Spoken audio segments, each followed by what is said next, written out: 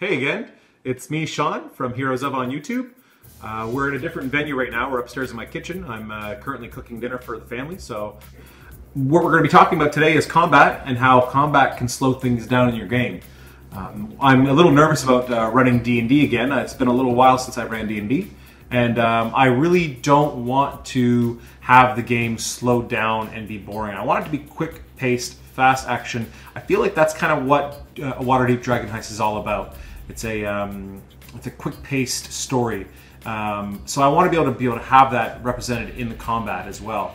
And so what I did was I went to my buddy Jack at Blackwater Johnny on Instagram, if you've seen him on there.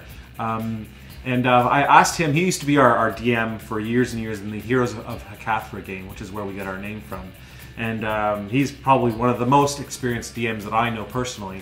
And so I asked him what his thoughts were on the top 5 things that could go wrong in combat and in your game.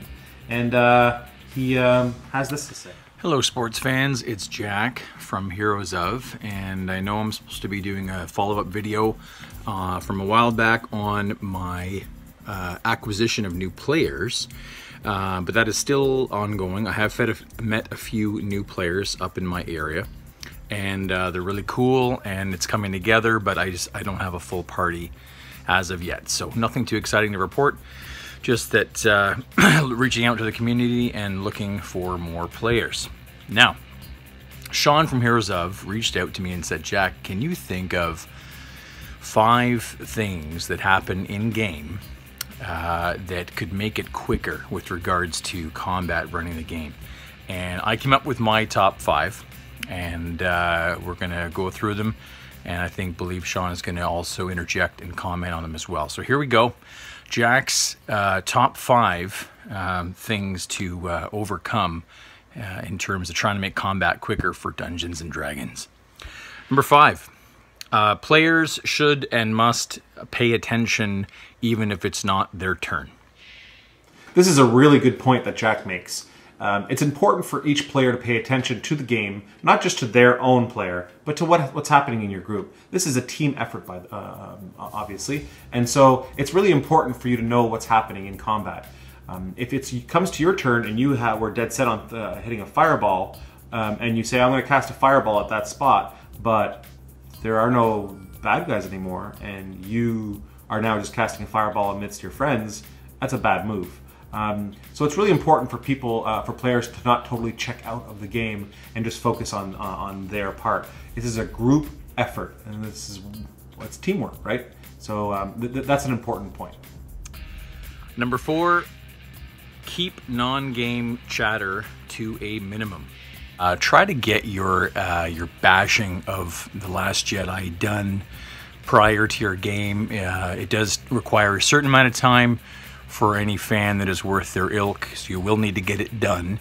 You'll have to, get all that out in the open, criticize Rian Johnson and Kathleen Kennedy and Disney, and get all that out of the way and taken care of, because it does take up quite a bit of time when you're gaming.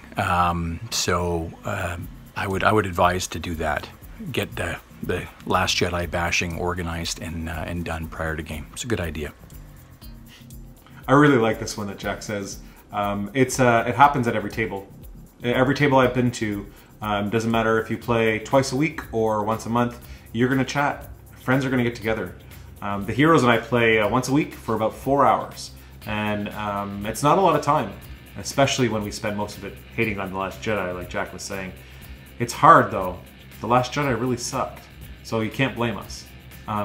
But a good way, like Jack says, is to get the chatting done at the beginning. Just like he says, half an hour before the game, and say, okay, now let's talk about the new Avengers trailer, or like today I think was the new Captain Marvel trailer. Let's talk about the new Captain Marvel trailer that came out, and what are your opinions on this, opinions on that. But when the DM declares that it's time to begin, the players have to be focused on the game itself. That's not to say that you're not allowed to joke and to banter throughout the game. It's important for us to talk. That's why we get together. But it lies on the DM to make sure that he holds a tight rein on the leash of his players. You don't have to be an asshole about it, but don't be a pushover either. Number 3, prevent DM panic, meaning be prepared, have certain tools at your side to prepare yourself for things that the party is going to throw at you that you didn't have planned necessarily in your prep. Number 2, if you're using terrain and minis, please consider getting all that stuff built prior to. Make sure it's on the table, your map, and for miniatures, you can put those inside of Ziploc bags, design each encounter separately. I would prepare at least 3 in their entirety, 3 encounters for the evening, and then you're ready to go. And then you can easily keep the mystery on the board. You can have the map down, maybe covered, maybe not, but at least keep the tchotchke maybe organized in bags. It's a good thing to do ahead of time. Points 3 and 2, the DM panic lists of guild names and street names and tavern names, and putting your minis and terrain together is brilliant. I actually never would have thought of this stuff. I'm really glad that I asked Jack's opinion because he always has great ideas, and this is one of the better ones, I think anyways. I'm definitely going to do this. I'm going to come up with a bunch of fake tavern names and fake names of guards, and just in case my player says, "Oh, and what's your name, sir?" Geez, now I got to come up with the name on the spot. And so instead of doing that, I'm going to have a list of random names next to me. Well, my name is Jebediah Rankin. It's a stupid, cheesy name, but at least I have an answer, and I don't have to spend any time thinking about it. Same thing with the terrain. If I already have my terrain all set up, now more than likely it might not happen that way. The terrain, the bar or the tavern or the street corner that you set up as with your little tchotchke might not happen. They might not go that direction. But if it does, you're ready to go. And like Jack says, keeping your the bad guys that you're going to fight in a mini and labeled is a really great idea. I fully support this. And the number one reason, according to DM Jack here, that will keep your game quick and moving is never, ever let a necromancer in your game. Seriously, never. This last comment about the necromancer is actually an inside joke within our group. I think what he's really trying to mean is that spellcasters have way more to consider than other characters. I play a monk in our Heroes of Catholic game, and I'm pretty much doing flurry of blows every single round. Now I have some abilities, some techniques that I've learned over the years that we've played that I can throw in there for flavor and for effect, but ultimately I'm punching. And a fighter's going to swing. But a spellcaster has to think of radius and circumference and is this a standard action, is this a full round action? And in 5e you have to think about, is this a concentration spell, is it not a concentration spell? So there's a lot of factors to think about. And if a spellcaster's not ready or not fully knowledgeable in all these things, their turn could take a little longer than normal. There's no hate thrown. It's funny to suggest not to have a necromancer in your game, but I totally agree, never have one in your game. Ever. Finally, just to add a couple quick points to what we were talking about here, one of the good ways of being able to make sure combat runs smoothly is to have a really good way to record initiative. I found that my old way of having a scrap piece of paper on the side and just writing numbers down doesn't really work well. I've seen on Instagram a couple of forms that I plan on using.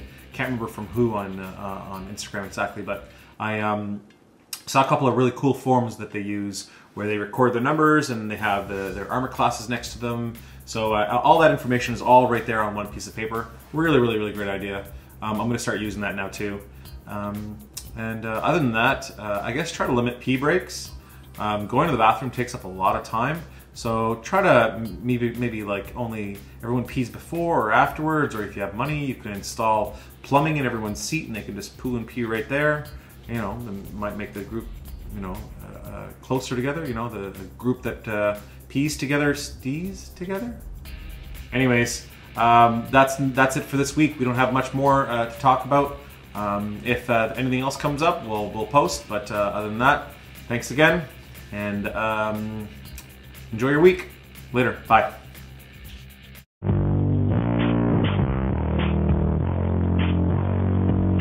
Also on my top 5, just as a note here, totally guilty on all accounts as a DM from each one of these. I'm just going through them, paying attention when it's not your turn. Sometimes I'm not even paying attention when it is my turn, and it's always your turn as the Dungeon Master. So, you know, keep non-game chatter to a minimum.